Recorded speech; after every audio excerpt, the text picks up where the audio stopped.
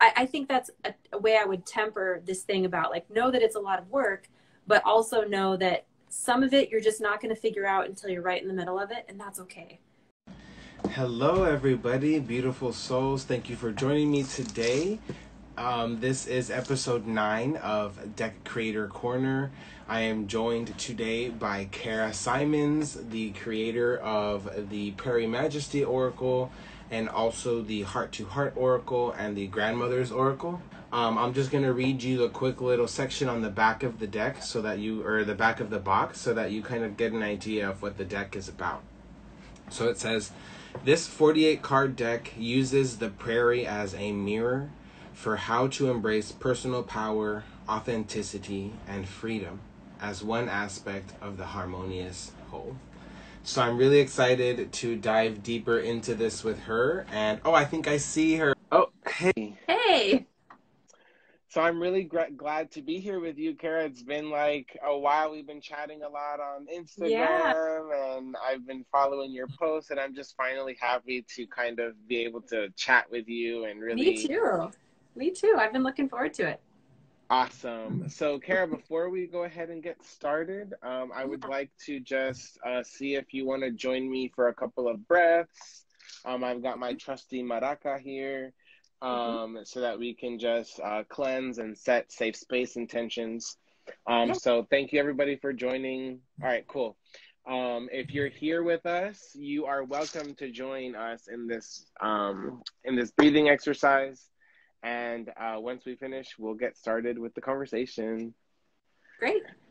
Awesome. Thank you, Kara. Yeah. All right.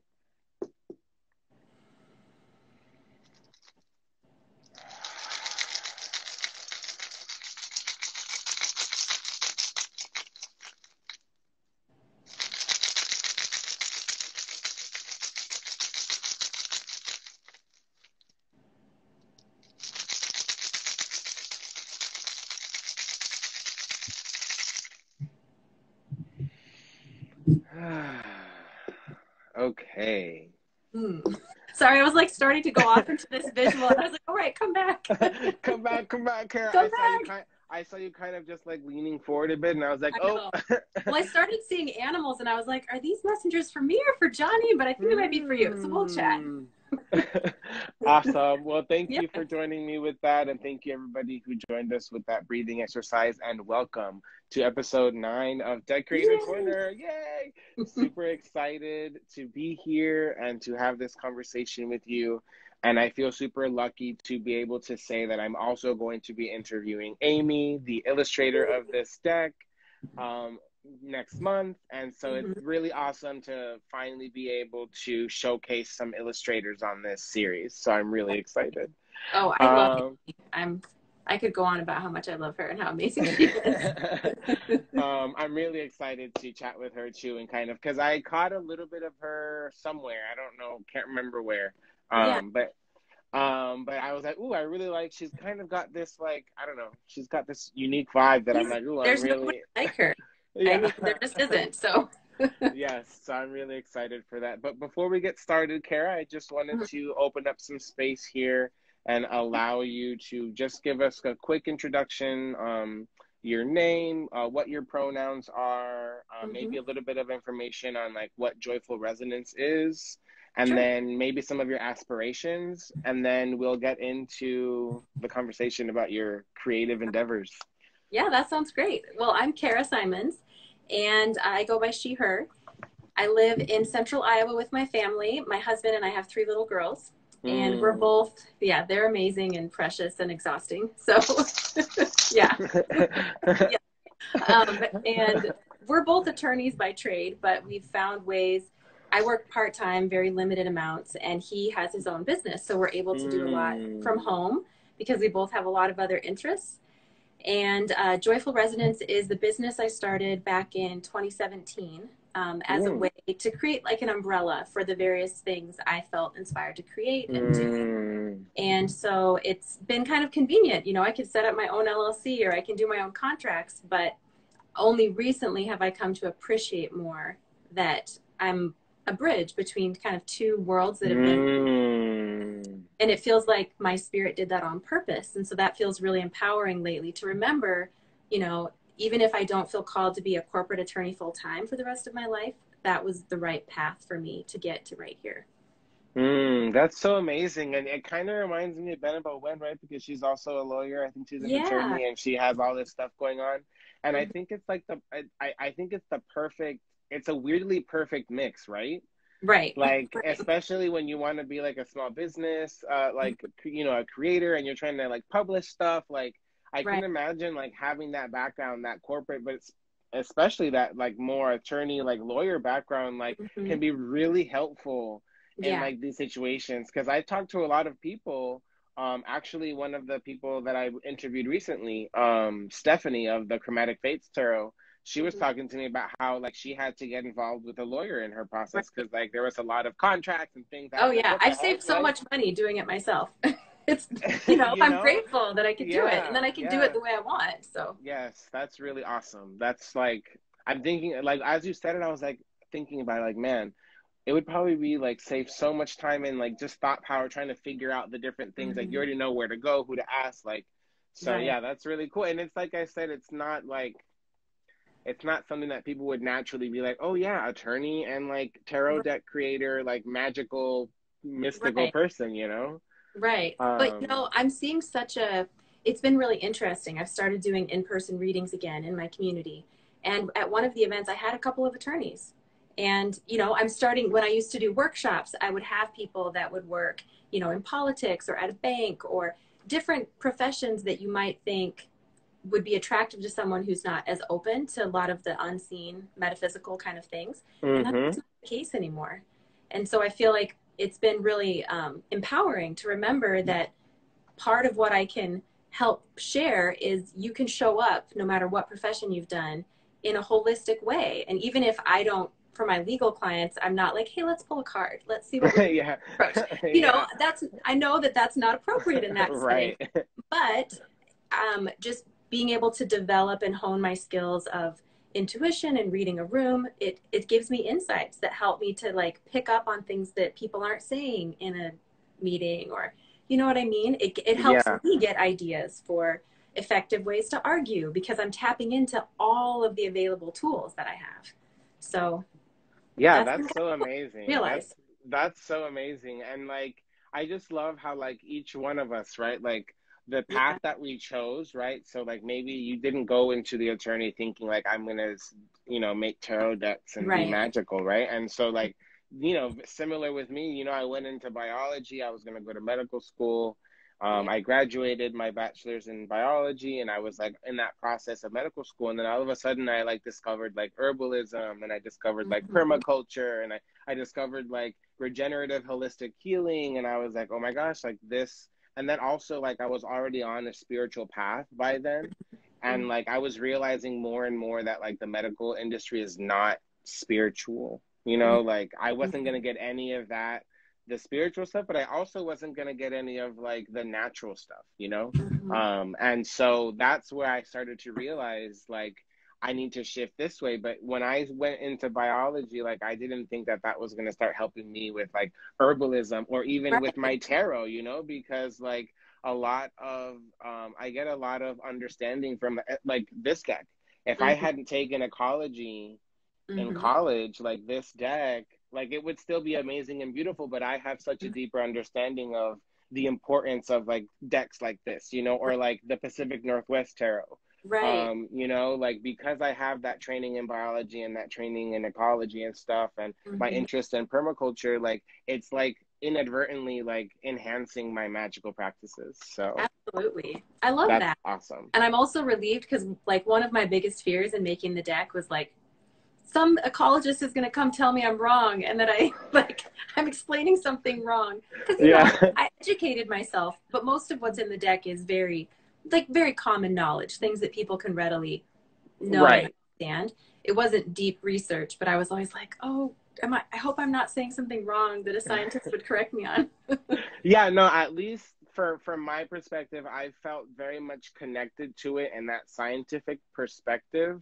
Hmm. Even though I don't necessarily use them scientifically, but I Right. connect to them in that way. And I feel like like you said, like everything that I've read in there is like stuff that's like readily available that a lot of people, and even like animals that I didn't know about, I just went Right. and looked, and that wasn't like I was like, wow, that's not anything what Yeah. she said here. You know, it was always very Right. much in alignment with what I found in the deck, and so that made me really happy. Cool. And then aside from that, like I guess like the accuracy, just like the importance of like the representation, right, of wildlife, and like Mm-hmm. that we have to like see the beauty in it, and we have to like help preserve it and all this other stuff. Right. So Right. that was also something that I really resonated with in this deck. But Kara, I wanted to ask you a little bit about your origins, because I noticed that you focus on oracle decks. Mm-hmm. And so I wanted to know a little bit about your history, like what got you Sure. started with oracle decks? Have you ever done tarot? And then, I have a lot of tarot decks, and yeah. I really love tarot. I started really like I say seriously, but by seriously I just mean using it for myself and trying to learn it better. I've been doing that for years now, but it's not something where, I mean, I read for people in person or online, but I only use my own decks. I don't, you know, I don't feel like I'm at a place where I have that knowledge to read tarot. Like I've had tarot cards read for me, and it's amazing how much, you know, symbolism and interconnected meanings that and archetypes draw on. And I'm not at that level yet to read Yeah. people, but I love structure, and I appreciate that about the tarot, that there's a lot of structure that you Right. can put your hat on. But for me, the first deck I ever had was an oracle deck. So the quick version of it is I went through a big metamorphosis in about 2011 and abandoned pretty much everything I'd ever believed about Christianity or spirituality, like that worldview lens that I was raised in and felt very committed to. The bubble popped. So I went through a period of like, what is real? What can I trust? All of these spiritual experiences I'd had within that bubble, I had to untangle that they were real. They just didn't need the gloss of a limiting view that I had held for so long. And so as I was coming out of all of that, so I mentioned I have 3 kids. My middle daughter was born on the winter solstice in 2013. Ooh, magic, baby. Oh, it was magic. Like she was born in the calm. Like I basically I did home births with all my girls in the water. Oh, that's like, so amazing. Pure magic. Like I don't know how to birth on land. I don't know how to do it. And I'm done. I'm retired now. But like I needed the water, and her birth was just, I don't have words to describe it, but up until close to the end, like I was laughing. Like I just had this image the whole time of holding her on my lap, and we were like going down a rainbow, and I was bringing her from the spirit world. Oh my God. And then I had this, you know, that's so beautiful. It was amazing. And towards the end of it, I was like, the only way I can describe it is that I was like I was weeping and wailing with all of the women through all of time, you know, in supplication for, and I just started singing God, like just in a very low voice. The midwives told me later they were crying and that I was like shaking the house, but I felt like I was part of every woman that had ever gone through the pain of birth, but not only the physical birth, but spiritual birth. Anyway, that experience changed me, and I felt like it was a spiritual rebirth for me. And that was right before Christmas, and my mom had been, like me, going through a metamorphosis of abandoning some beliefs, and she had used tarot, and she gave me an oracle deck that year for Christmas 4 days later that was called the Mother's Wisdom deck. It's not in print anymore, but it was a really beautiful deck exploring different archetypes of like goddesses and different like spiritual figures in different religions around the world, and then some things with like nature. And it was very geared towards like parenting young children, and it just really started to help me. And within, I would say, a week or so of that, I started hearing more people talking about connecting with animals as messengers. And at the time it was always like spirit animal, but I don't use that term anymore because it's not mine. It's not something that I have claim to. But as soon as I started putting any attention to that, I was asking in my mind, I wonder who my guide is. And I immediately heard raven. And it surprised me because I'd always loved birds, but I'd never particularly noticed ravens. And then I got confirmation after confirmation of how powerful that connection was. Like, I tell this story about a woman that was doing like craniosacral therapy for me that had no idea. She saw black feather wings coming out of my heart. And I got an Wow. animal deck, and the first card I pulled was a raven. And I Of just, course. of course, you know, and so Raven has, yeah, Raven. I also learned that some people believe that the day of power for Raven is the winter solstice. Oh, And so wow. it just started to be like, I can't ignore the magic of this. I can't Yeah, ignore the you synchronicities. just Like, can't. it was a really auspicious beginning because it gave me confidence that I wasn't making it up. Like, I couldn't have Mm, engineered all of that. yeah. And so, you know, so I just started being open. I really love what you said in the beginning about, you know, when you were doing these things and it's like you're setting the ask, you're sending out this intention. Mm, And that's what I always say when I do workshops. Like, we have to ask. We have yep. to open the pathways. I'm always like, you have to pick up a phone and call so somebody can answer. And, Yeah. you know, and so I just started doing that. And I could go on and on, but the bottom line is that from that point on, every nudge that I followed, everything that I explored, um, led me to where I am now. And the Oracle deck part came in 2017 when Hmm.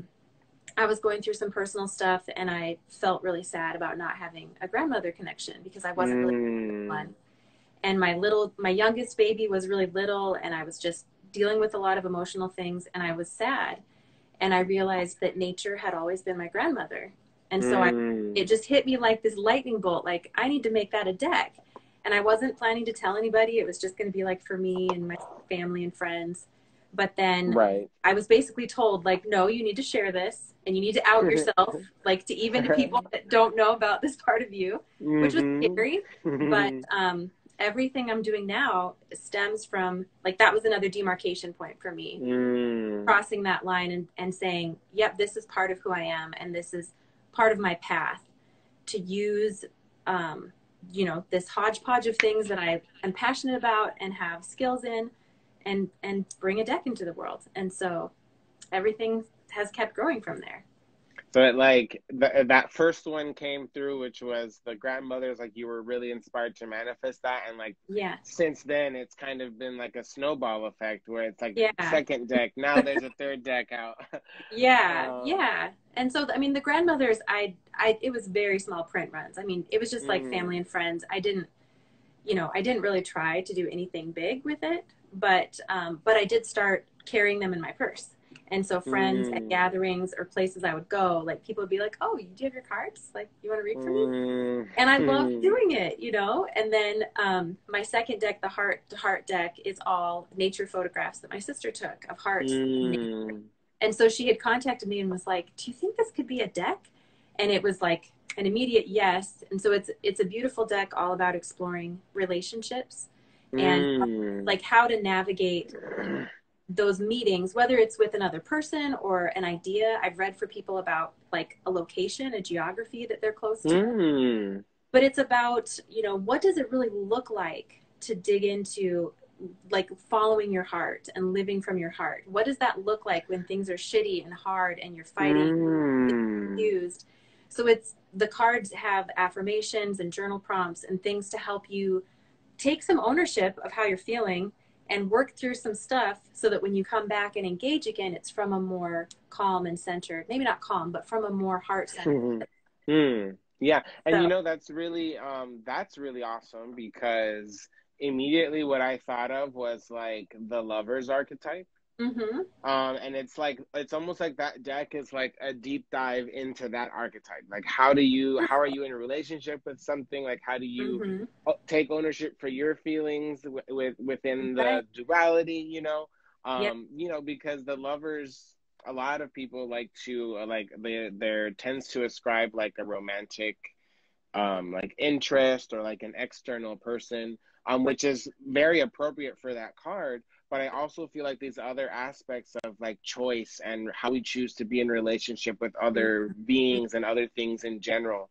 So that's Right. really cool. It's almost like a really deep dive into that archetype. And I feel like that can be a really challenging archetype, Oh right? yeah. So like Yeah. that's really awesome. I really Yeah. like that about that deck. I might have to check that one out. Yeah. I only have a few copies left. So Oh, yeah. oh, Again, nice. it was another one I just did a small run with. And I'm not sure if I'll try to upgrade it or come back to it in some way. But it is, I mean, it's a beautiful deck because it's, you know, the photos are beautiful, but I have had people say like, you know, it's going to call you out. It's a little bit scary sometimes to pull because it will be like, are you having boundaries right now? Are you honoring your own homeostasis? Like, you know, so when I do readings for people in person, it's usually a deck that if somebody has, like, I've had a lot of people ask about some pretty intense life situations.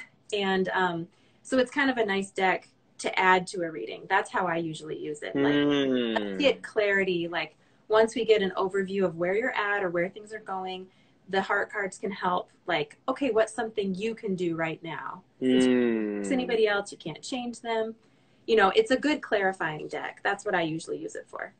Yeah, and it makes sense, especially like I said, it's usually a really challenging topic. So like I can see how like if somebody uses that deck for a reading, it's gonna be like, oh, yeah. And I've used it for myself, you know, like with my husband or with my kids, or sometimes I use it about my relationship to my creativity, and it can really be helpful. So I don't know of any other deck that's quite like it, and even if I don't use it every day, when I need it, it feels really helpful.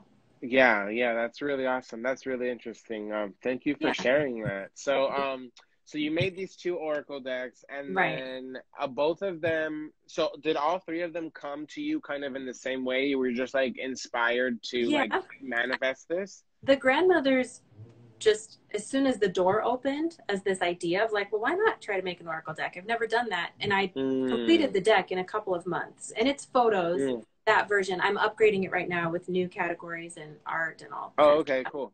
Yeah, but with the heart deck, it was very similar. Like, my sister said that to me, and I instantly, like, I was scribbling. This is how I tend to get in the beginning of the deck.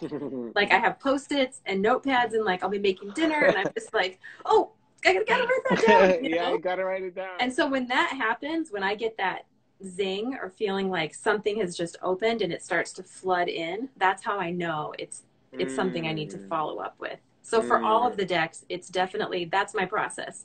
It's like a lightning bolt, and then, oh my gosh, floodgates are open, you know?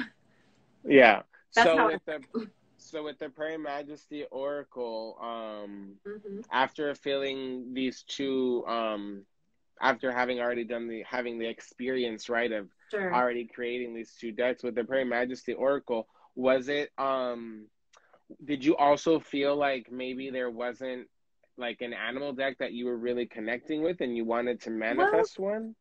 Or was it just kind of that sudden inspiration? I mean, I have a lot of animal decks, I'm not going to lie to you. But, and in the beginning, it was a really, really great way for me to get that validation and confirmation about, you know, if there was an animal I was feeling etherically or dreaming about, and I would pull that card, and it would just be, I needed like the training wheels of that in the beginning to not second guess what I was personally getting. I don't really use other animal decks right now, not because I don't think they're amazing and beautiful. I've developed my own shorthand where I can receive things other ways. And so one of the things that I haven't mentioned, but another big part of my business has been offering ways to help other people connect with animals. And so one of the things, you know, as I was doing, so I started doing readings, and then I started a couple of local stores, started carrying my decks. And so I developed relationships with them and started moving into having workshops at different places or going out to like a nature lodge, and just offering a meditation so that people could learn how to tap into that part of themselves where they could connect and receive the messages from animals. And so a lot of people started to, like, I was maybe getting more well known for that aspect even than the decks. Like, I was connecting with more people that way. That makes sense. So yeah, and so, but I always resisted ever making an animal deck because I'm not a traditional artist, and I was like, this is not something that I can't really do that on my own. So I kind of resisted it, and at the end of 2019, I'd been feeling this nudge, like, hey, I always describe it as like knocking on the door, you know, and I'm kind of ignoring it, and I'm like, no, that's too hard. I have too many doubts about that. But then different little synchronicities were happening of like, no, you need to pay attention to this. Like, a few people were asking me, have you ever thought about doing an animal deck? And like, out of the blue. And yeah, so finally, the universe is like, hey, Yeah. And so on a Sunday at the beginning of December of 2019, I finally was like, fine, okay, I'm willing to do it. I'm like, I'm in, but you have to find me an artist because I can't do this. And the next day, it was a Sunday, the next day, Monday, I had this crazy work project, was working all day, going crazy, trying to be a parent. And I had this sudden burst, even after that, to go clean out my closets and bring clothes to like a clothing drive the next morning, which didn't make any sense, you know, but I was like, all right, I guess I'm going to clean out these closets and bring follow clothes. Your intuition. Yeah. Yeah. And I went to a local community center to drop off all this donation stuff the next day. So this was Tuesday morning and I had just committed on Sunday. And I walked in and I'm chatting with the owner of this space and there's a mural on the wall and it's Amy's art and it's stunning. And I start chatting with this guy, like we have mutual friends. Yeah. And I just somehow mentioned like, yeah, I make Oracle decks and I kind of want to make an animal one, but I don't have an artist. He's like, oh, you need Amy. Amy's your gal. Here's her number. Call her. And I was like, okay, well, that was fast. You know, it was amazing. Yeah. So then I contacted Amy and right away she was saying, you know, people have always asked me if I was ever going to do a deck, but I never felt like I could manage doing it on my own. You know, it wasn't something she had the drive to figure out and do all of it. And so she was like, this feels like a sign for me. And so as soon as she agreed to meet with me, that was when the title dropped in because I started saying to this energy, like, how are you different? There's so many animal decks. Like, how could I create anything that would add instead of just repeating or like rehashing? And that was when the title dropped in and the tagline of Explore Your Sovereign Nature. And it was a deck about, you know, really empowering people to own who they are and explore their own power and sovereignty and everything around being an empowered individual within a whole, right? Like within a biome, each part plays a role.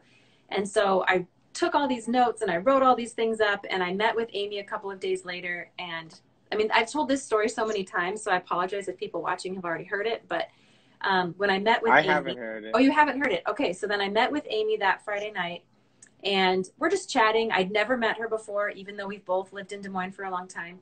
And she starts telling me how she really gets a lot of dream work. Like she's really active in the dream state and she dreams a lot about animals. You should see, like, she has amazing tattoos. Like, I was like, oh my gosh, you're so cool. Like, I feel so square, that's, you know? Yes, that's the word. She's just cool. Vibe. Yeah, she just is. Cool kid. But she's like the least, she's so unaffected and so approachable, you know? She's so chill.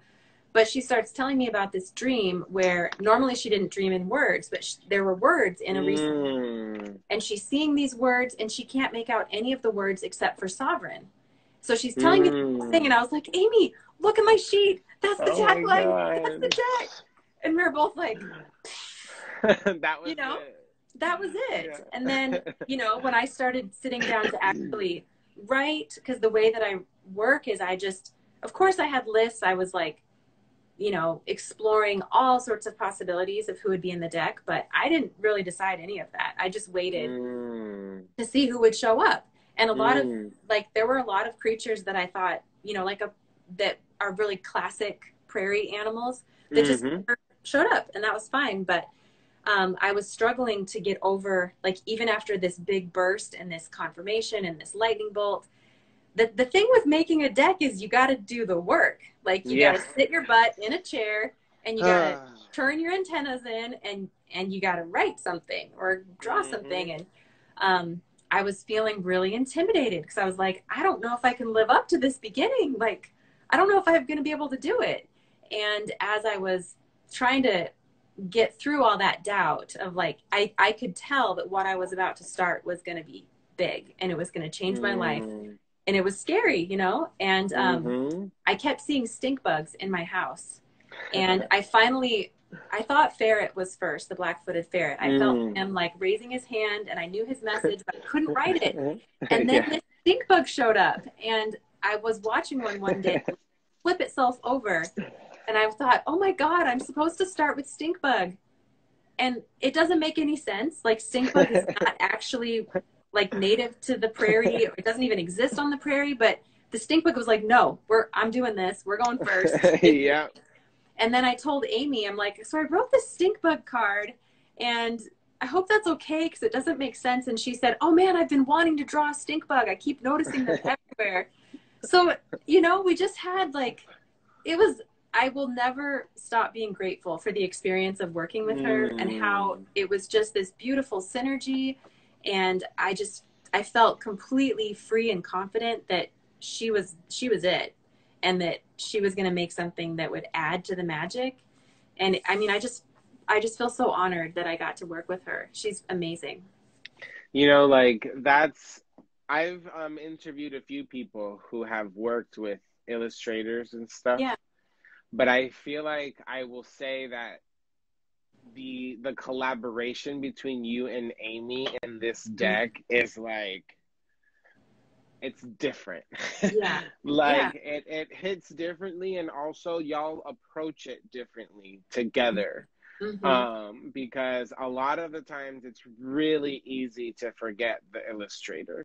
Like I created this, and then like, you know, your name is this big and the illustrator is like in a little corner over there. And I feel like a lot of the times that's part of the reason why I wanted to highlight the illustrators in this series, because like I feel, and you know, it started with me, this whole thing started when I realized that famous singers don't actually write the songs. Like somebody else writes them, but then the singer, like, it's like, no, that's a Lady Gaga song. I was like, but she didn't write it.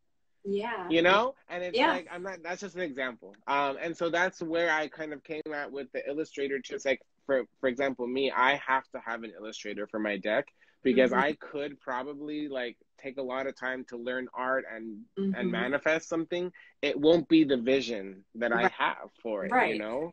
And so like, I have to work with an illustrator, and like, if I'm going to work with an illustrator, I really want to highlight that person, their work, like, cause they're doing the legwork to manifest what I see in my head. And that's not easy. That's really hard to do. And so like, that's why I appreciate y'all, because that's, you guys are like bringing that to the forefront, like the importance of that collaboration. Like when I asked Amy for an interview, she was like, oh, like, cause I guess she hadn't seen that I was going to chat with you.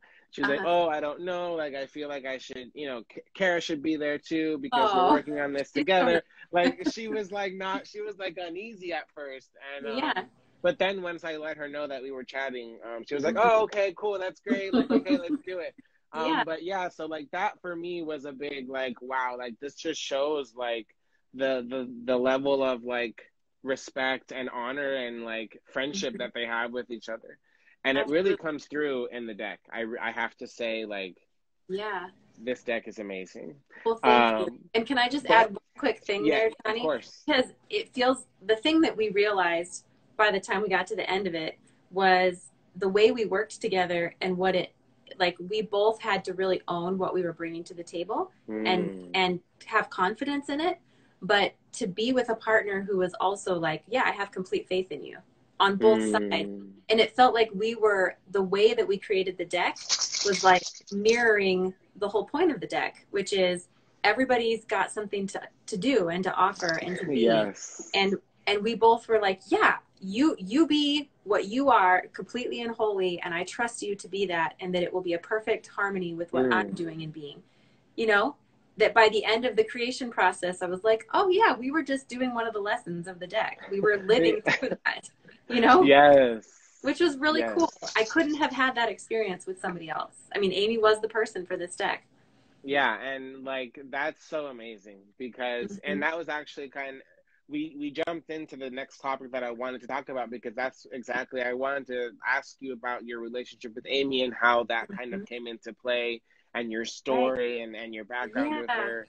But I also wanted to maybe get some more of like the technical stuff, like how was it that you interacted with her? Did you give her like a description, like this is what I want, or did you maybe like bullet points and she had more freedom to kind of manifest? How was that kind of interaction? So in the very beginning, so I started writing in the beginning, and I'm an editor at heart. And so I edit as I go, and it's, you know, anything that I turned over to her had been edited like Yeah. But, you know, so I started writing. It was probably like in January or February of 2020. And as Okay. I would write like a section, and in the beginning, there was no structure, there was no categories, there was nothing. It was just me honoring who came through, writing it. And then I would send her like a batch at a time. Like as I would, you know, 4 to 8 of them, I would send it to her. And as she started thinking about, you know, it was really her vision as far as like, I didn't tell her I want black and white creatures and fauna. Oh, That was okay, completely okay. Amy. So what I would send her was the verb and the question. And that was something I had said, like, I would love for those to be on the cards themselves. And I had a feeling in the beginning that some sort of structure would emerge and that we would need to be able to show that somehow on the cards. But we were both very just like, okay, I'm trusting you in the process. It'll all come together. Yes. And so when she started really trying to figure out what's the style of the deck, she was coming up with a couple of different ideas. You'll notice some of the cards are collage. So there's a photo in the background and then Yep. she sketched on top, but not all of them. And so in the beginning, she had showed me 3 or 4 different styles. And we ended up saying, okay, it feels like these two. So yeah, the turkey vulture or the bergamot card, that she would do some cards that would have a photo in the background and some that would be all just sketched. And so, you know, I did have some input on that part of it, but it was really more of like saying, oh, these are the styles I think are the good fit. Okay, that's, but then for each card, she would incorporate the verb and the question from me. But then it was really her. I know that some deck creators, they can see what they want the card to look like, and they'll tell someone, I just need you to do this vision. And I think like that's render it, yeah. Right. But really, it was, you know, it's not like I told Amy, okay, for the great horned owl, like I want it to be close up and I want it to be a moon, you know. It was because I knew that I didn't want to interfere or override or be like, I know better than you do how to be you. That didn't feel right. I think with some of my other projects coming up, I don't know that every relationship will always look exactly like that, because for some of my other projects, I do have a clearer idea of what I want it to look like. And so maybe I'll try to find an artist who's comfortable with me saying, here's kind of the vibe and the look, and I could sketch it, but I just can't actually execute it. You know what I'm saying? And so that was another thing that felt really unique with Amy, that I mean, it was like Christmas. We had a Dropbox folder. And we were both night owls. So like I would text her at midnight or 1 in the morning. Like I always knew she was awake. Yeah. And, you know, she would like, it's like midnight and she's dropping files into Dropbox. And I'm like, oh, I get to see new art, you know. You're like, yes. It was amazing. You're like, yay. I know. I was always like, but everyone I know is asleep. I can't share this excitement with anyone. But yeah, she was incredible to work with. So at what point did you decide Kickstarter was happening? Well, from the very beginning, it felt like this deck was something that would be different. I mean, my other projects, I'm very proud of them. I'm glad I did them, but they weren't, you know, I used photos. They weren't original art. They weren't the kind of package that usually you would see. And, you know, I did small print runs. I sold them in drawstring bags. There was not a box and, you know, but I wanted this to be different. I wanted it to be like in a box with a guidebook, and I wanted that whole thing. And so from the very beginning, I had told Amy, like, I think we should try to do a Kickstarter, and I think we should go for it. And honestly, I was not part of the indie deck community online. I had no idea this whole world existed. It was a year ago that I started the account. It used to be called Prairie Majesty ORacle, but it's now just Joyful Resonance. And I started realizing, like, oh my gosh, there's like tons of people out there that make decks and that talk about decks and share about decks. I was never plugged into that before. And so I was able to connect with a couple of other creators really early on in that process last summer. We're doing Kickstarters, you know, a little bit before me. And so we've got just like a little private group where we help each other out, because we were all launching on Kickstarter within like a pretty short window. And so yeah, that made, even though I had wanted to do a Kickstarter, learning how, oh yeah, there's other deck creators using that. And I just started looking at Kickstarters and backing Kickstarters, and now I'm just like, wow, I had no idea. Like, I have backed so many Kickstarters now. So anyway, that might have gone off your question, but No, that was perfect. And so from the beginning, you were kind of like, all right, we got to do yeah, some sort we of got to do something. crowdfunding. I knew it was going to There's be special. and so you started the Kickstarter. I can't remember if when you started the Kickstarter, everything was already done, or if you Yep. were still working on it when you started it. All of the writing was done and all of the card art was done. I think Amy had done, because we shared in the Kickstarter some of the box art. I hadn't done the layout of the guidebook, and I can't remember. I think the guidebook cover was also done because we did like a little demo of that in the Kickstarter. So essentially everything except for the final layout of the guidebook, which took a lot more time than I had thought it would. But that's because I'm a perfectionist, and I was like, and I have a journalism background, and so layout is something that I know enough to know, like I can't make it totally suck. So yeah. And so how long from, you said you kind of started sending stuff in February 2020, and so how long did that's when I started writing. Yeah, that's when you started writing. So how long from then to finish all the deck and we're launching Kickstarter?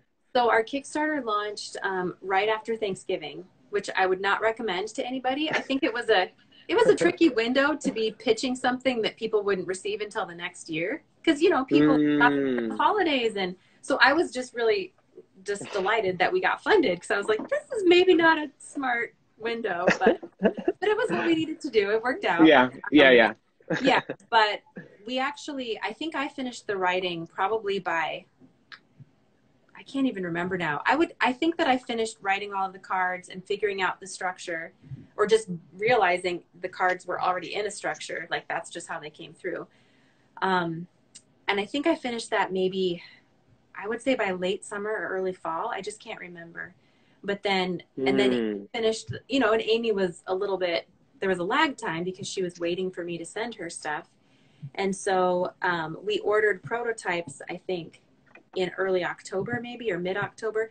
So we had to get prototypes. And then one thing I would recommend to anybody who's planning a Kickstarter is get enough prototypes that you can share and that you can ask people, like, especially if you find people who already are interested in your posts and your shares about it, like they're excited about it, then reach out and say, hey, can I send you a free prototype? And would you be willing to help spread the news about it, or try it and give me feedback? And I really think, we sent out probably a dozen or 15, something like that.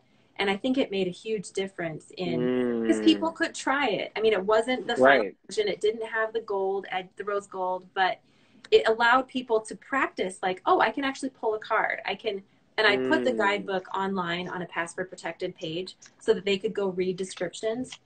And I really think that helped, because then they could have an authentic experience of experimenting with the structure, and the messages resonated. And so you got the prototypes in October, so that was just right before you, maybe like a couple of months, even like a month. It's like beginning of November. It was a tight schedule. We did it, it was really tight.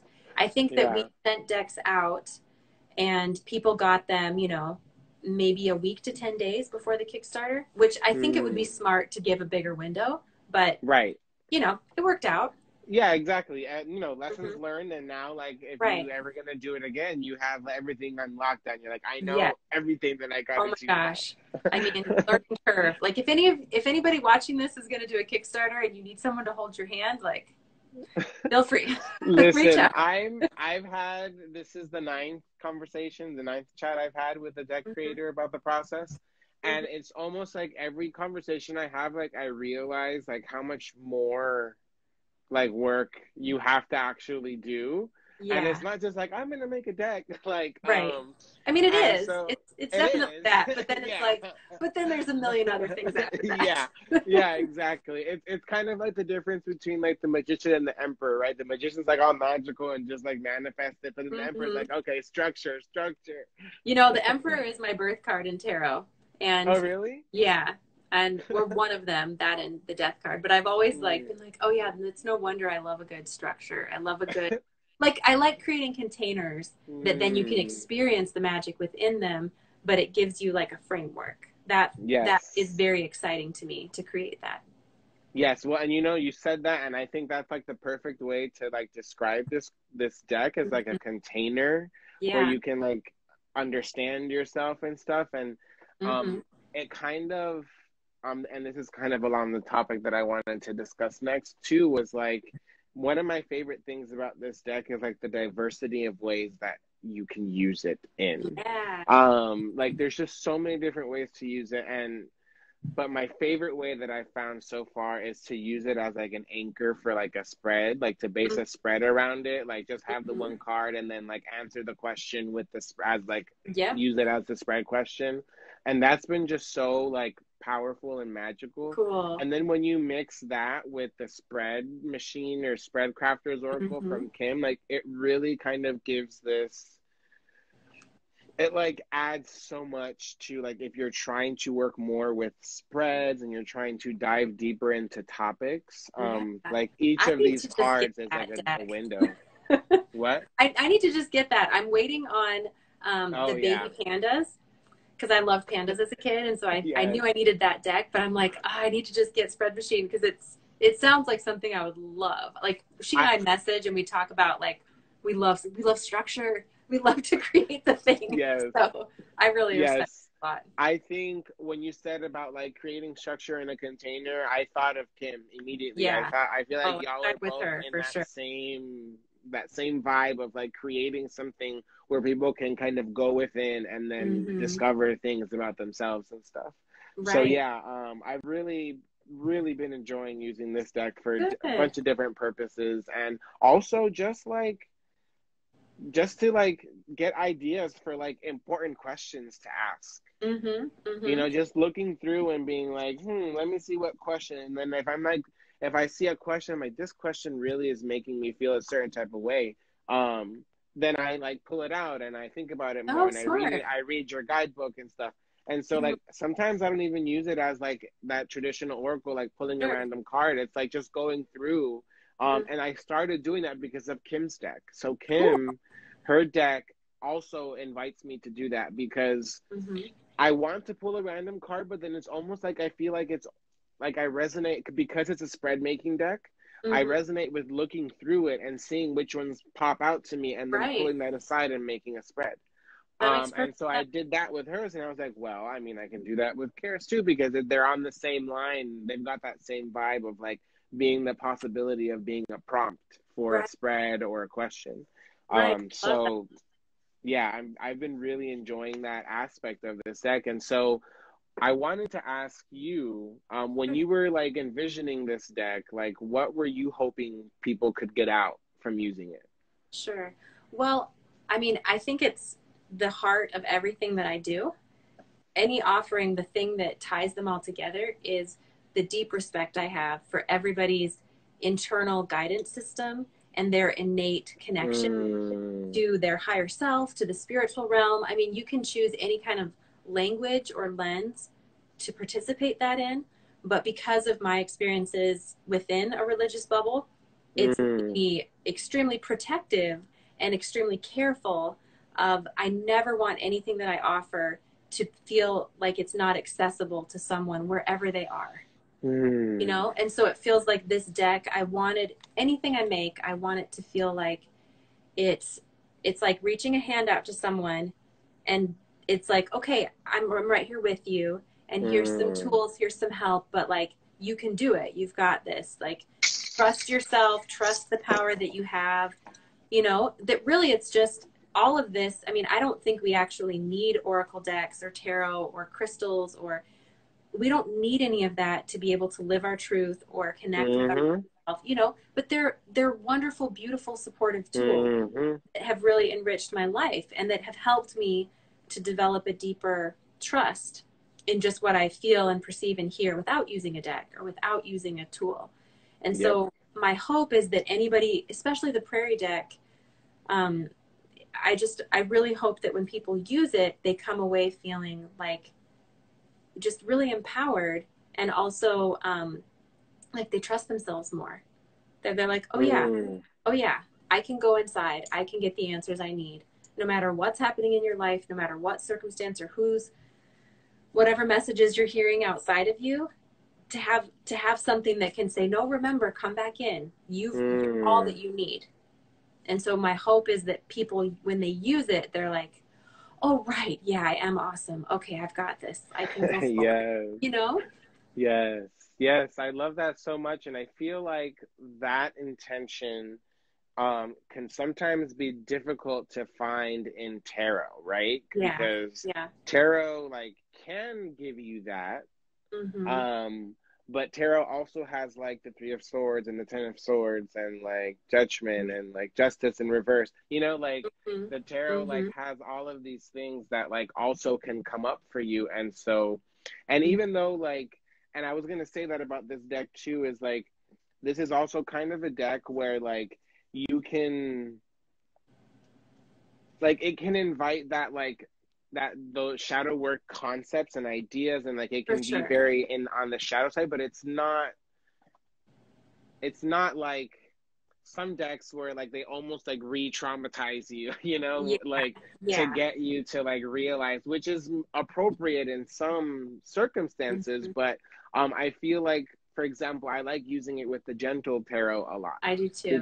Because of that same thing where it's like the Gentle Tarot can still give you those direct and like shadowy and intense messages without like triggering you to, you know, like back to your trauma. Right. Whereas a lot of like, for example, Ten of Swords cards, that's one card that a lot of people struggle with. And it's because the imagery in a lot of decks are just so like intense and like stabbings and stuff like that. And so that's what I really like about decks like this and the Gentle Tarot, is that like it's not that there's none of that, you know, like the shadow still comes through, and it's almost like a result of the questions, you know. It's like the questions trigger you to be like, dang. It's almost like what you were saying about the heart to heart, where like sometimes it like they really challenge you, the questions, and that's how I felt like that a couple times with this deck. I'm like, okay, like I hear you. I know. I'm not, but it's, you know, honestly, it's mostly been in situations though where it's like you need to like take care of yourself, like you need to like pay attention and open up to like what you need. So like every time it's kind of called me out, it's always been along those lines of like, you need to center, get back into yourself, like focus on what is important for you and focus on your healing and stuff like that. Can I add something real quick before you jump? Of course. Just because I thought of something, I don't know that I ever crystallized it like this, but going back to this idea, something that I love doing, like I said, is making containers, having structure for that magic experience. And specifically with the Prairie deck, there's a number of cards where it felt like, okay, I'm creating a container with this card that if somebody does have trauma or wounds or grief or heartbreak around that topic, this is like I'm creating a womb or a cave or some sort of container where someone can feel like I'm enclosed in love, I'm not alone, and I'm able to go into that really difficult stuff, letting it consume me or overwhelm me or sweep me away. And that there were some cards when I was writing them that I had to go into those places, and I had to bring my love bubble and my love cocoon and be able to stand it. And that was part of what I had to do to understand the message. But my hope has always been, okay, if somebody pulls certain cards that touch on some of those themes, that the messages of the deck are comforting enough that you're like, okay, yes, I'm strong enough to heal this now, and I'm strong enough to not like acknowledge it and name it and say, yep, this is a hard thing I'm feeling, but I'm not alone, and I can do it. I'm in my sovereignty. I'm the light, and I can shine that out. Yes. You know? I get excited about this topic. Yes, I love that so much. And actually, I went through the deck and I found one of the cards that was one of those like shadowy moments for me, and it was the Shed card. And it was this question, man. It says, how can I know? And then it's underlined, right? So it's like, how can I know myself as bigger than any fear? And so I was like, oh man, like that was like a big shadowy question for me, because I really Yeah. had to sit back and be like, so what are my fears? You know, like what am I Mhm. actually afraid of? Mhm. Or what am I not wanting to admit that I'm afraid of? You know, like, because if this card comes up, it's because there's something that needs to be Right. thought of, you know, or maybe Right. even let go. And so, like, Right. I didn't even get to the verb, you know, I was just looking at the Yeah. question, and then I noticed the verb and I was like, whoa, you Yeah. know, like, Yeah. and so that was really powerful for me. And that was a little bit like, it was a bit more shadowy, right, than I was expecting. You know, like when I was first using the deck and I pulled the shed card, and I was like, whoa, that went like straight deep to the core. You know, didn't Yeah. no punches pulled, like no, and that can be a Right. common thing in oracle decks where it's like Mhm. very rose colored, right? Like Right. Right. everything is I nice did and not want flowery. on the surface. 'Cause when you're feeling really terrified or really heartbroken, that kind of messaging, it almost makes you feel worse, because it's like, well, why can't you just decide to feel that way? Right. And that was the last thing I ever wanted someone to feel. And I Mm-hmm. love that you mentioned that card, because the process of writing that particular message really illustrates that, like, Mm. the way that, so I would always start out, if I would feel like a knock, like, okay, here's Prairie King Snake coming Yeah. along. And then the first thing I would wait to understand was the verb and the question. And I would get those first. And Oh. sometimes they would get polished, like the wording of it, but the core of those were usually where I would start. And then as I would be like, okay, well, how does this work with, I always like to ground it in something about how they interact in the wild, or how they exist or live or grow. Mm. And so then I started learning about prairie king snake, and how, if you come across one in the wild, it might look like a rattlesnake. They're often mistaken for a rattlesnake, but they're not. They're not Mm. venomous. They're not poisonous. And so it felt like such a perfect creature to represent this Yes. metaphor of, like, okay, we think our fear is the real thing, and that's what's going to poison us. But if we, like you said, if you confront it and you say, wait, let me name you. What am I really afraid of? That's the starting point. That's the place where you start to take away the power of the fear. Yes. Because sometimes for Yes. me, when I do it, I'm like, oh, this core thing that I'm really afraid of is actually really ridiculous. Like, it wouldn't, you know what I mean? Yeah. You're able to, Yeah. like, oh, right, this is not real. It's an illusion. And Yes. that's just like the prairie king snake. You're like, oh, wait, I'm not scared of you. You're just this perfectly lovely snake that's out in the wilderness with Yes. me. You know, Yes. you're And not I going to love hurt me. that. I love that so much, because it reminds me of that. I don't know if I heard this like in a philosophy class or something, but it was that whole Mm-hmm. thing of like, when you're in a dark room and you're in a corner, you see like something that looks like it's a coiled snake. Mm-hmm. And so you're fearful, like, oh no, I'm in the dark with a snake. Are there other snakes? Like, what the heck is Right. going on? Like, but then you Right. turn the light on, and then you look into the corner, and it's a piece of rope. It's just rope, you Right. know? And so, like, and then automatically, like, your fear is gone, and it's like, you're better now, and like, oh, haha, like, but the reality is that for that split second, you believed that your life was in danger, and for you, for all intents and purposes, it was, you know? Right. Right. And so that can translate to anything in our life, you know, like any Mm-hmm. fear or any illusion that we have for ourselves can represent themselves in that way to us, where it's like we see them as, it's like with the moon card, where like we see things as bigger and scarier than they Yeah. actually are, you know, Right. our Right. shadows, our aspects, our, you know, unwanted aspects, or the parts of Mm-hmm. ourselves that we want to kind of hide away. um they often kind of manifest in ways that we experience as big and loud and scary. Right. But really, when you get down to the core, they're just parts of ourselves that need expression and validation.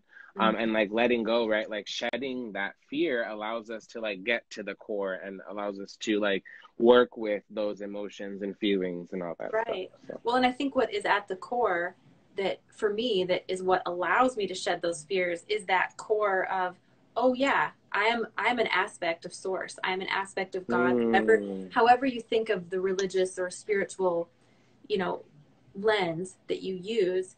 I mean, that's one of my basic beliefs, that I am source personified. I am one aspect of that diamond. And so mm-hmm. if I know that to be true about myself, what can't I overcome? What can't I not Yes. find light through? and it also helps to heal that.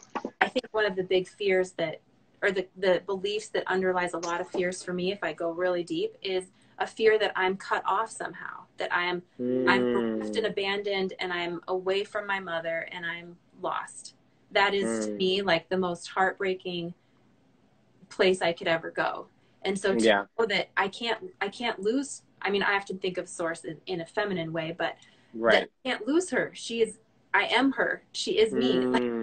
And I think when you know that about yourself, then it's easy to shed fear as an illusion. Not that we don't experience it as real. Our physical reaction to it is real. Our human experience is it as real, you know? Exactly. And so that's why it's said it. Exactly. And that's why, like, I feel like it's so important. Like you said, like, we don't need these tools, right? But they're so helpful, you know, like they trigger, like they can really like help you move things and work with things and understand things maybe faster than if you didn't have them. And, you know, I just feel like if we have the tools available to us, right, we should use them, you know, but we also need to understand that, like, they're only powerful because of us, right? Like, without us, they're just inanimate objects that can't do anything on their own. And so, like, we bring the magic to them, you know? And so that's, like, the beautiful part of, like, both creating a deck and then also using a deck that has been intentionally created, you know, which is why I love, like, the indie decks. And, you know, there's been some more, like, really good mass market decks out there, like with Liminal 11 Publishing, you know, like, they've got a great collection of decks and stuff, but like my heart still goes out to like the indie decks, and like my favorite decks are still indie decks.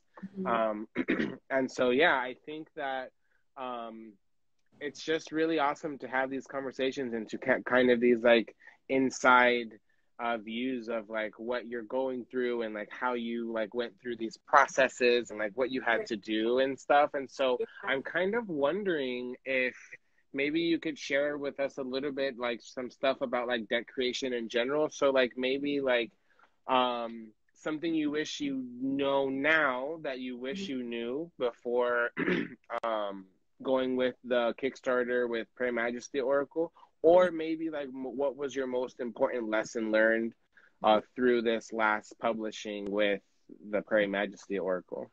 Well, I could answer both and try to do it kind of distinctly, but as far as something that I wish I would have known, and maybe it's a blessing I didn't know it, but there's so much work involved, and that it doesn't stop with the creating of the deck, and that to actually, you know, the people like, and I've gotten to know a lot of indie deck creators, and like you're wearing every hat, you know, you're doing everything, and so all of the work to promote and get exposure, which is not my wheelhouse. It's not something I know. I'm not trained in. I don't really know how to do. And putting together the Kickstarter and figuring out, you know, how to do the videos, and you become a photographer, and, you know, you're trying to tap into all these things. And then even when the Kickstarter's over, and all along you've been coordinating with the printer and having to make sure that things are very technical and that you're being very careful, and that you're matching templates, and then making sure you choose the right cardstock and the right finish, and that people can shuffle it, and that people are pissed off at how it works. But then once you order all of it, there's a delay, and then the fulfillment. I mean, I've enjoyed like being able to go through that whole process and see how much work goes into it on the one hand, but I also feel a little bit like, oh my gosh, it sounds scary to go through it again, because I'm not naive about what you're getting into.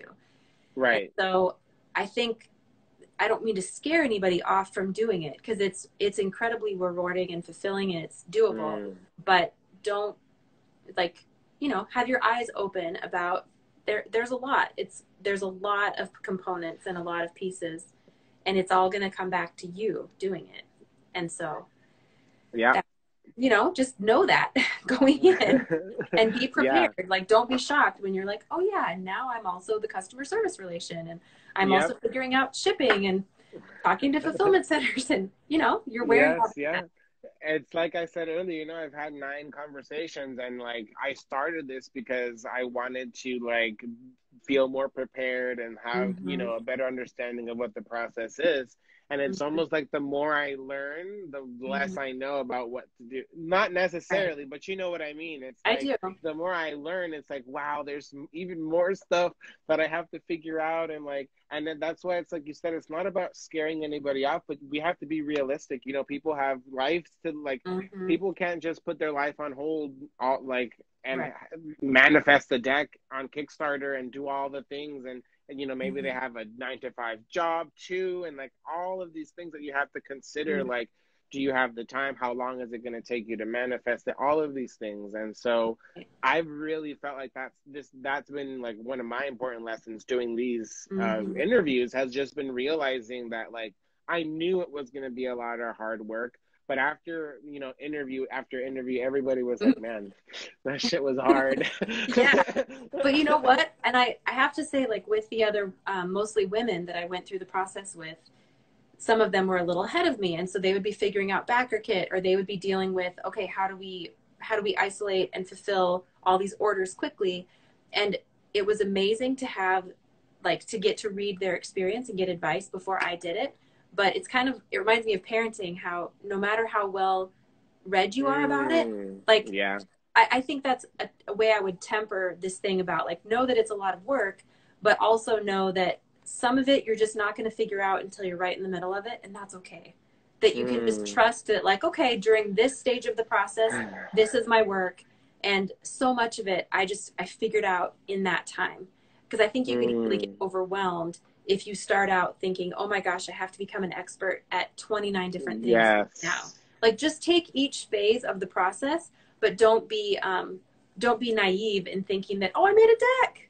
Cool, that's it. Because that's not the case. Yes, you know? yes. And I think that little piece of advice might have been for me, because I'm already like trying to do 500 different things at once. And I think one of the conclusions I came into the other live was, oh yeah, because a piece of advice that one of the other creators gave me was like, it's good to feel like inspired and creative and stuff, and like having a lot of ideas if you get ideas about different cards and stuff. But she was like, but make one card, like all the way through, like just do one first, so that you can like go back and like see and be inspired and motivated.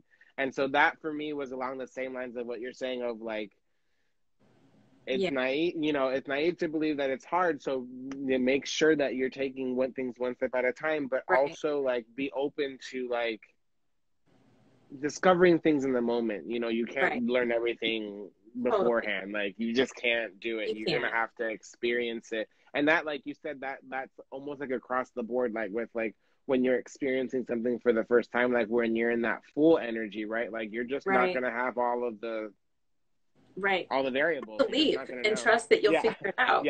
And and I think it's good to remember that, because no deck creator I've ever talked to has ever been like, yeah, I had my shit figured out from go, and it was easy.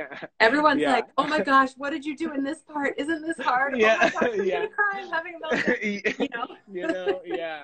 I think that maybe the only person is probably Benable Wen, but that's just because I feel like she's like, I don't know, I think she's like superhuman or something. I was just gonna say, it sounds like she's superhuman. Like, she's just like, I don't even know how she does everything, and she makes it seem so seamless, and she writes all these blogs and stuff, and it's like, man, I wish I had that energy or whatever. I'm getting there though. I'm getting there. I'm sure you are. Okay, Kara, so next, the other question was maybe a quick lesson learned, maybe? Oh, sure. Most important lesson learned? I mean, I shared how completely magical and auspicious the beginning was, and how it felt like foreordained, even though I'm not sure I like that word, but you know, it felt like, I always felt like this whole project was existing in some other dimension, and was just like, okay, your job is to be the human on the team, and you're bringing it into the world. So even though we started out with more synchronicities and more confirmation than I ever would have dared to hope would happen, it still required daily choice. That's the thing I would give. That's the lesson I learned, is like, it's, even though it was magical and it felt, all that stuff happened, it was still me that I had to choose. And so if somebody out there is watching this, if you feel really inspired, you feel like you get this confirmation, and then it gets hard, or you start to doubt yourself, or you start to think, I made that up, I can't do it. Just start somewhere. Just try. Just start somewhere. But, you know, over and over and over again throughout the whole process, I had to recommit to trusting that it was the right thing for me to do, and that the pieces would line up, and that it would go however it needed to be, to let it birth how it wanted. But that surprised me, because I think after that beginning, I was like, oh, this is going to be a piece of cake. I'll just blah, blah, blah, right down. But I still had to do the work. I still had to show up. I still had to make those choices every time I worked on it. I had to choose.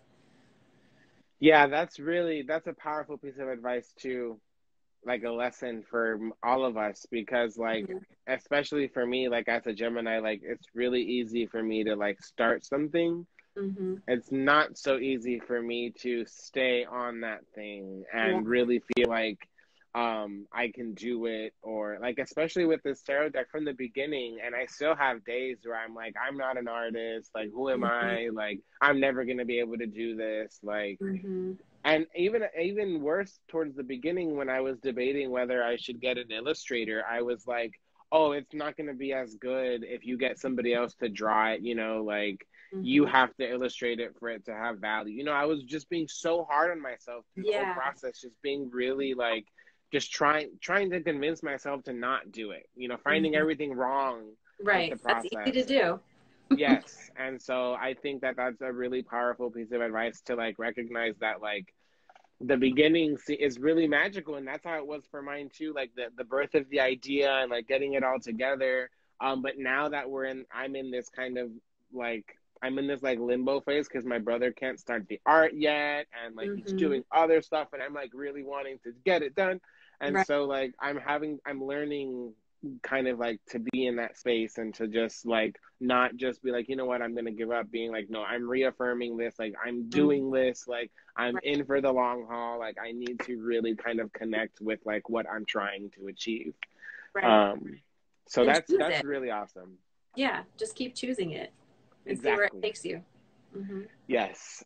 So we've talked a lot about some of the challenges and some of the good stuff from the Kickstarter. And so I'm wondering now, as a deck creator, or as a creator in general, what does it look like, and like what challenges, like what now, you know, like what about now? Like, because like you said, it doesn't end with like creating the deck.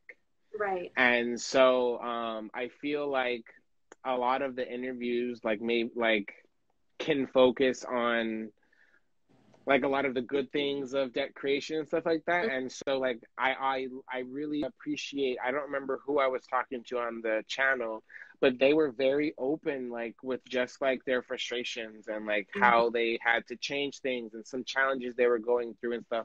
And so I remember this morning, you made a post, and there was like some challenges and stuff. So I kind of wanted to create some space and like just acknowledge that that's there for us too, for us creators, and like just like see how how that connects to this like deck creation process for you. Sure.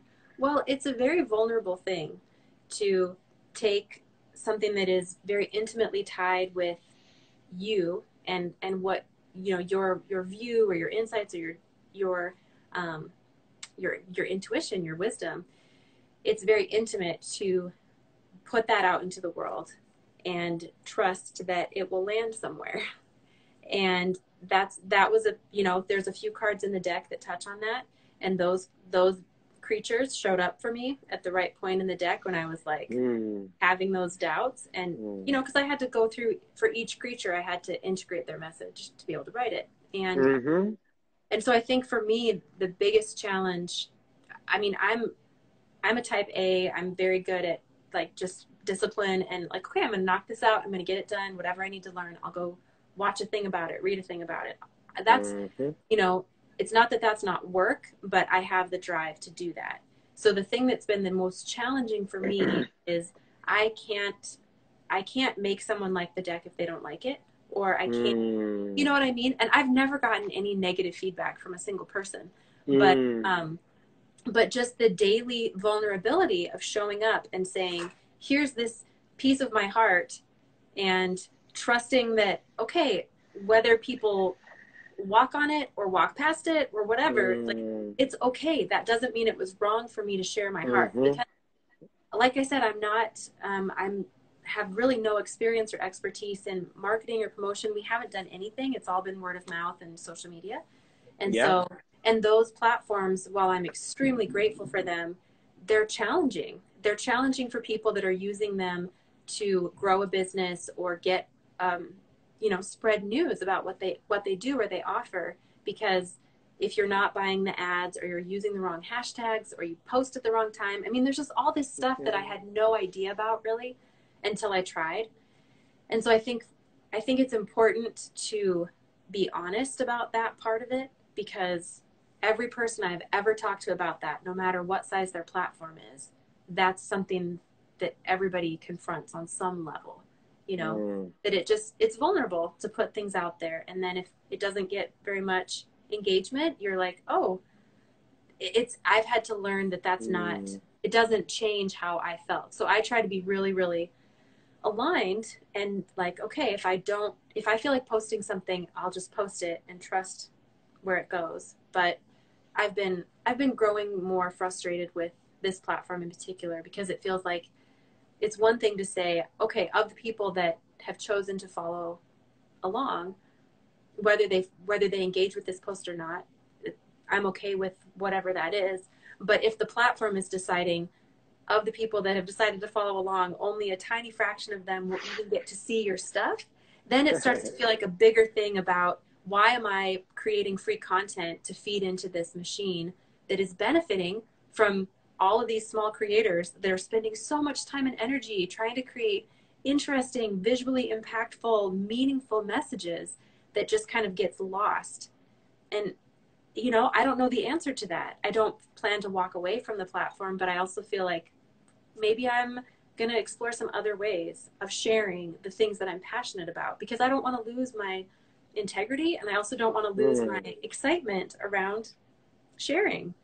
I think it's okay to just say, all right, maybe I don't want to put all my energy into this, and that's okay. Yeah, because it's hours, isn't it, Kara? Like, when you're trying to get the picture and set the things up and do the reel for this, and like, you know, like, it's, I hear you on that. And you know, I've thought about that myself too, especially like once like the craze of Kickstarter is over, right? Like that's like a big buzz, lots of followers, this, that, like engagement here and there. But like once that's done and like the next Kickstarter is going, like it's hard to like keep that momentum going. And I was thinking about that, especially about my first deck, because my first deck is the Star of Anana Tarot. So that one's a little bit more like, I don't know, specific, I guess. And so like I've been struggling with that. Like, are people even gonna like this? Like, I'm making this for my coven primarily. So like, who even knows if it's gonna resonate with anybody? And so like, I struggle with that so much, you know, like, and I think that it's really eye-opening to see that like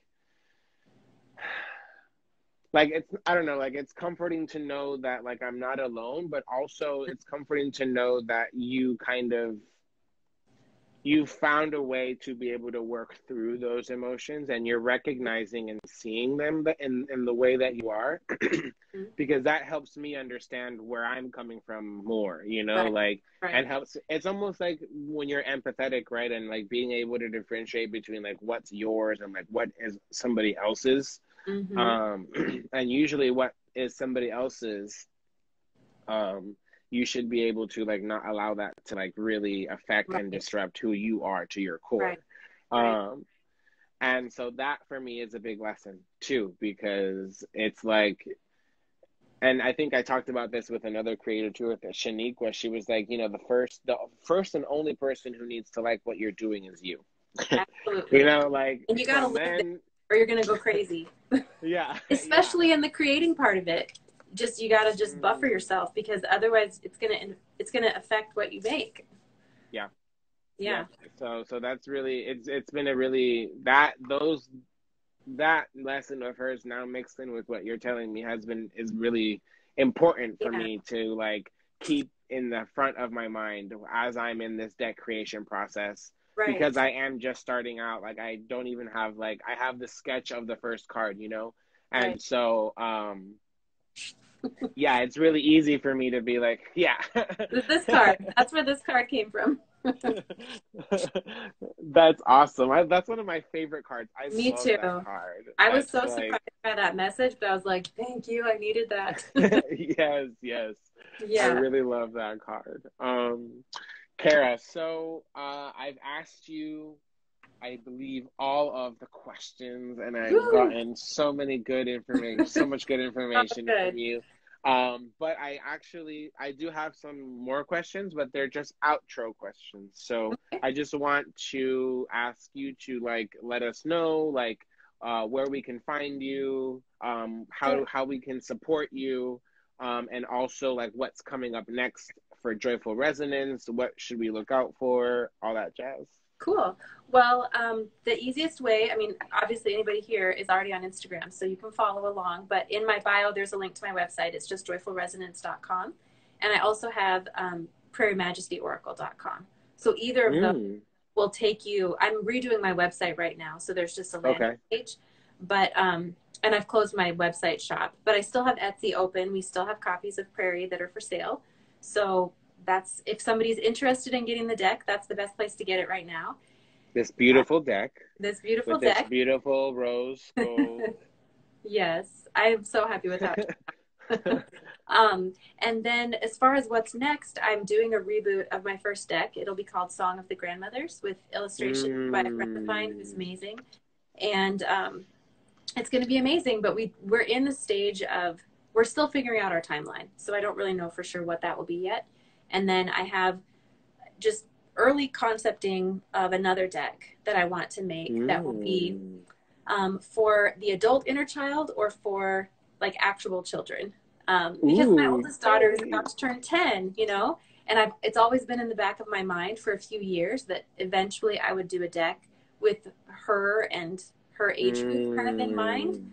But I'm realizing, you know, for all of us adults, like, there's that inner child work as well. And so that deck, I know the concept, I know the basic overview of it and the world that it will be in and the title, but I've only barely started to write. But it feels like it will be, I mean, every deck is so different. And the Song of the Grandmothers feels so real to me already because, and I use it. I have a prototype of the final deck used in readings. I mean, it doesn't have art, but it's, but I've written haiku for all of the grandmothers. I know who they all are. The structure's there. I just have to finish the guidebook. But, I'm so excited for that one. It's going to be amazing. I know you will love it. And the illustrator is just out of this world. So that will be a really cool thing to have. But this other deck is, like, kind of, it's in that early stage, which I love. I love being in that. Like, oh, tell me more. Okay, what? Yes. I'm on you with that because I'm still kind of in that phase with mine. So I love this. Like, there's a new message. Yes. Right. It's very exciting. So, and I should tell you. So before we go, what I felt when you were doing the. Oh yes. I heard the word Quicksilver, but it feels like maybe something to do with you. But it feels like of a fish that's, like, in the water and there's sunlight on it. And then I felt this fox energy with you. I don't know if fox is something that you resonate with or feel a vibe with, but. So fox energy for me, whenever I see fox energy, it represents my partner because he is, like, that's one of his guides is the fox spirit. Cool. And that's beautiful.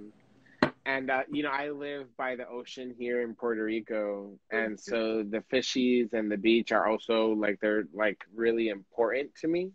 And so, I feel like with the fish and the fox, like, there's this interplay, right, between, like, the predator and prey. And, like, it kind of brings a little bit more of that. It just reminds me of the natural cycles, and I'm actually meeting my partner tomorrow. I'm flying to Florida. Cool. Yeah, I've been here in Puerto Rico since November, and he's been in Florida. And so I'm actually flying back there to be with him for, like, the next couple of months. That's tomorrow. Amazing. That's amazing. Well, because it felt very like all of a sudden it's just like, oh, there's a fox. Oh, they're so happy.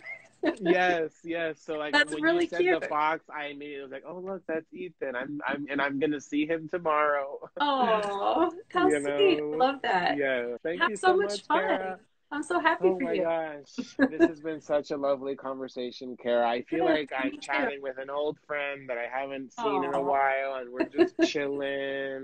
yeah, I feel that Um, way too. Thank you for the honor of being here. I've loved it. yes, it's been so amazing and I've had such a lovely time. I'm really looking forward to what you're gonna create next, and Yay. maybe like once those other decks come through, we'll Mhm. have a part two interview and see I how would love those that. went and see Yeah, how things have changed since then, right? sure. Sure, that sounds great. Awesome. Well, thank you so Okay, much, Kara. you're I've welcome. had such a lovely time. Have a great day, and You I look too. forward to continue connecting with you. Sounds good. Have a great time with your partner. You, thank you. Okay, Bye. bye.